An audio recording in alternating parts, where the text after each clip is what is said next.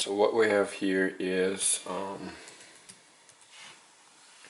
we're comparing two MacBook Airs. This one on the left is MacBook Air i5 processor with 4 gigs of RAM and 256 gig solid state drive. One on the right is MacBook Air, same year, I think it's 2014, this is 2013. MacBook Air i7 processor with 8 gigs of RAM and 256 gig solid state drive. And we're gonna compare doing video editing, actually exporting video from the iMovie into the exporting out of iMovie at the highest settings. It's exactly the same video, and we're doing same export, so they should be side by side. Just a comparison how quick the i5 versus i7 is. And let's get this started.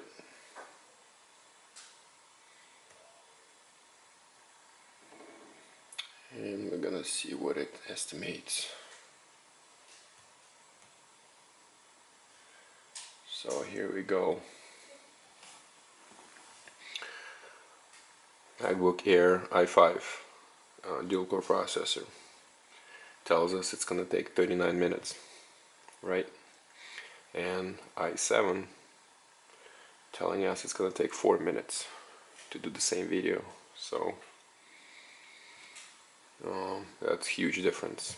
This is humongous. So i7 is really, even though it's not that much faster, but it seems like it does a lot better job doing video exporting, and it's a lot quicker.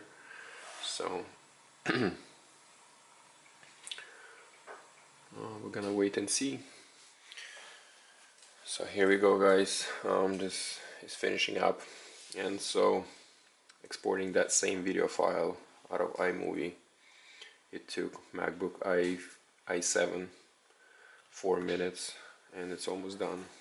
And it took MacBook Air i5 processor, took them 40 minutes. So 4 minutes versus 40 minutes, huge difference. With $250, $300 upgrade difference. This is humongous. It's really well worth it, that money to get. Really, this is really well balanced, really quick, at good price, 1400 something plus minus. So it's almost done, and that's gonna really, it's really interesting. I'm really surprised and impressed with this little machine.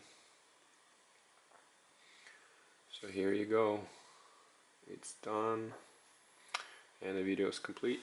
And this MacBook Air i5 has 37 minutes left.